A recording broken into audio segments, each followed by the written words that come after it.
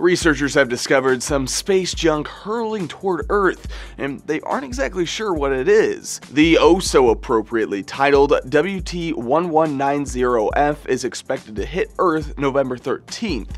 It's likely a piece of debris left by man from a previous space mission, maybe even one of the Apollo missions. However, most of it will probably burn up in the atmosphere, and what does make it to Earth is expected to land in the ocean near Sri Lanka, so we may never know exactly what the mysterious debris is. The situation is helping scientists track objects as they come toward Earth, which could potentially be more important if a larger projectile should fly into the planet and have a considerably larger impact. WT1190F shouldn't have much of an impact if it makes it through the atmosphere, so there's no reason to, put a uniquely skilled team together or anything.